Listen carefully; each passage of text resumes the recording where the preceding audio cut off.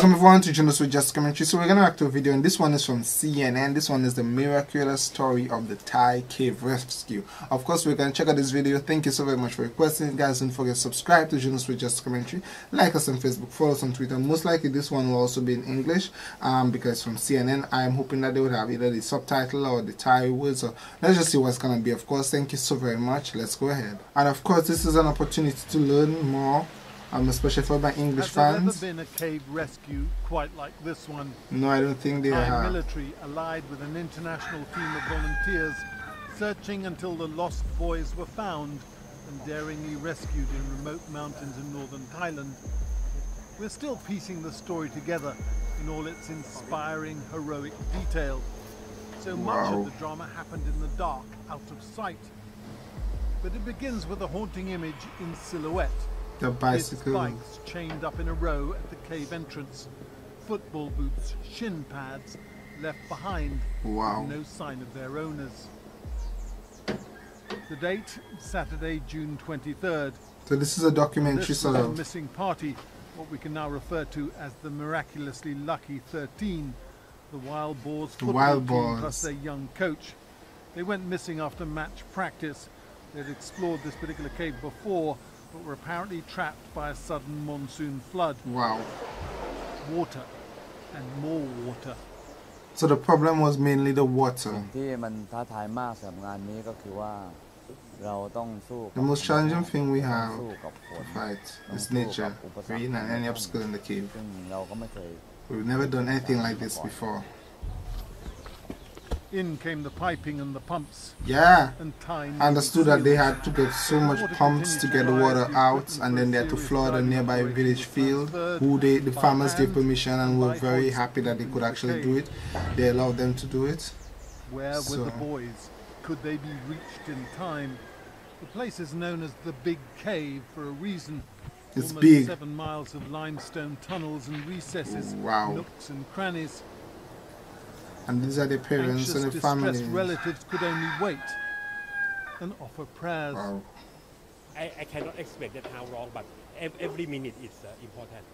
Yeah, that's very true. Tam Luang was mapped by French divers in the 1980s.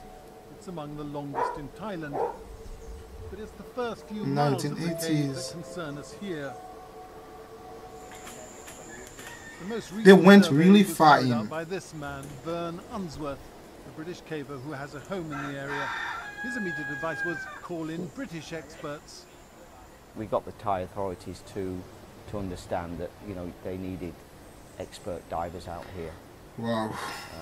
This story will live a lifetime. It's specialist, nil-vis. You know, it's like diving with, you can't see 3 inches in front of your face, and they needed world-class divers, and that's what we got. Wow. Rick Stanton on the left, a retired fireman from Coventry, and his diving partner John Bollenthan, an IT consultant from Bristol. In cave diving, they're pretty much as good as it gets. The request of the Thai Command Centre. That's amazing. They're really specialists. On the ground, they almost passed unnoticed. Just 2 guys in dark shorts, t-shirts, and Wellington boots. The British divers made their first exploratory dive on Wednesday, June 27th. Yo, this is such a miraculous documentary. The challenge was immediately obvious. Water, the colour of cold coffee, almost no visibility, swimming against a torrent of water, the engorged stream that runs through the cave. The divers were able to lay down a crucial guide rope, and on the 7th day of diving, on Monday, July the 2nd, they found the boys perched on a rocky ledge and were met by an unforgettable chorus of little voices. How many of wow. you? 13. Brilliant. What day is it? They are so brave. Monday. You have been here 10 days. 10 days. I wonder if they knew they were counting, like if they were counting, but then again they were not, because being in darkness you are not sure what time of the day it is. When you might be thinking it's like 2 o'clock, it's almost like a 7 o'clock, so they really were not, I don't think they knew how long they were in there at all.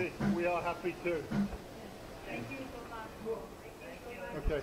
I love to hear them speak English. Thank you so much. England, UK. Oh, indeed, a nice surprise. England home to Manchester United and Arsenal, some of their favourite Wow, teams. I want to cry again. This video is just amazing. The euphoria among relatives outside was immediate. The British team, some 8 British divers in all, were warmly embraced. Hugs all around. They'd brought hope. Oh, this thing is just you're just gonna keep coming. The boys were joined on their ledge by Navy SEALs, given food and emergency foil blankets and medicine. Yeah, you guys explained to me the Messages foil their blankets parents, wrote letters that were and carried out. how it would Their coach had helped keep how their it would, spirits up during their ordeal. keep people warm. In their tiny refuge, less than half the size of a tennis court. Coach Ake, as they call him, was sat at the back. He'd been a Buddhist monk in his youth and taught them to meditate to pass the time. And you see, calm at the back. He did not push on, like he still remained calm even when he saw them. Tragedy struck.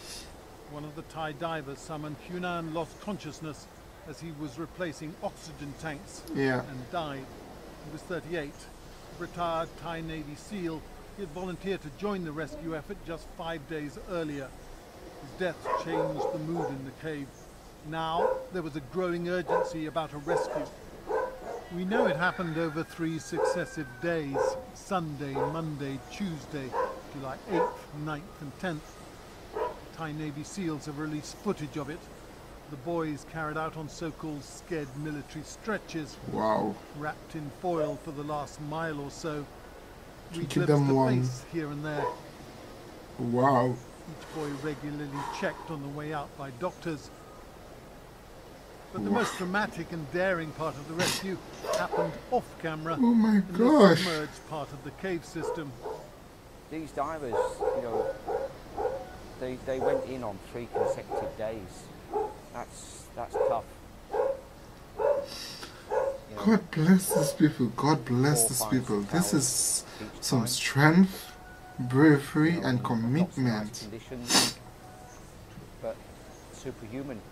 We know the boys were sedated in some way. An Australian cave diver, Dr. Richard Harris, was part of the team. He's an anaesthetist. You have to understand, some of these kids couldn't swim, and they're being put into cold water, and you know, with wetsuits on, full face mask. You know, alien to them. Yeah, they So panic it and was the move. only way. Yeah, The most important thing was to have a full face mask, which we acquired on site with positive pressure to enable them to breathe and to relax them enough to not feel any anxiety during the process. it'll make sense. It seems then that the boys were somehow escorted out one by pairs of divers before being put into stretchers. The UK, Australia, Denmark. The divers list inside Wow. the cave indicated that Look they at- came from all over the world. But there's Yo, still a the general world reference united about for a talking common about goal. what It's to be possible. did. Another pair of British divers, Chris Jewell on the left and Jason Mallison, were certainly involved in escorting the boys out. I tell you, the world unite for a common goal. It's possible. Myself and Jason Mallinson came out after Rick and John, and our role was to help transport the boys underwater through the cave to bring them out. Wow. And not forgetting the anonymous quartet of Thai Navy SEALs who kept the boys Yo, company on the ledge this for is 7 such. days. This is. They We were can laugh laughed and we out can smile The now. boys. Just to get any of them out alive would have been a miracle, but to get 13 out Out. of 13 That is blessings. won't happen again. It's the biggest miracle ever. This is blessings, and the parents is what. After the rescue, the there was parents- overwhelming relief and gratitude on the streets. You could see it in their faces. Something wonderful had happened. A salute for an ambulance taking one of the boys to hospital. This woman didn't have to say anything to let us know how she felt. Her nephew had been saved.